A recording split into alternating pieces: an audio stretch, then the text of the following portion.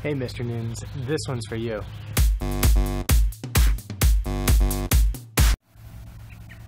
Alright boss, so what you have is you have your radio up and running, ready to go.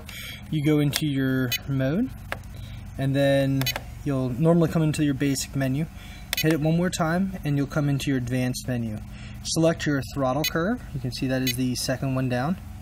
Okay, and now you want to roll your, you want to select which switch you want.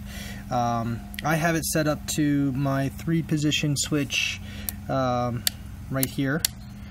That's what I set up. So I've got 3 different throttle curves depending on how I want to fly. So and then you come down, you just roll it down, and you figure out where your break points, where you want them to be at. 4 is the one in the middle, 3, 2, 1 is off. I always suggest you have at least the 0 or the 1 at off. Just makes it a little safe, unless you're trying to do something else completely different with it. You want to have 3D, you want to do some 3D with it, in which case you may want to have it full throttle as well, and have your stick in the middle. So you see that other line coming across? That's where your break point is. Okay, and there I'll switch the switch. So there I have everything set. The max is at 50. As you can see here, the 100% mark is at 50. So, and that will be able to change there. And let me see.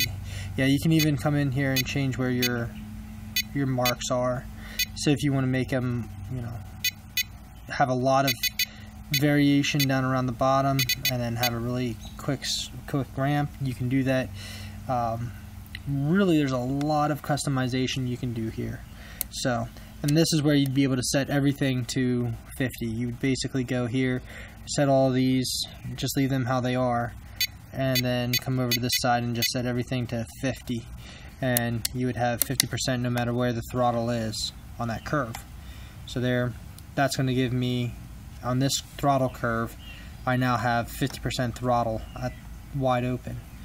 You can see there I've got about 25%, and then down here I've got nothing. So you can see how that kind of works up there. And then when I go to my a more favorable position, this is what I usually have it set at, right about there. That's about my hover position for my quad. And then this is where I like to have a little bit more control, and then if I'm doing something stupid, I can go all the way to the top. But yeah, that's basically how you set throttle curves. And so yeah, if this video on the AT9 helped you out at all, please subscribe, like this video, and ask any questions if you have any.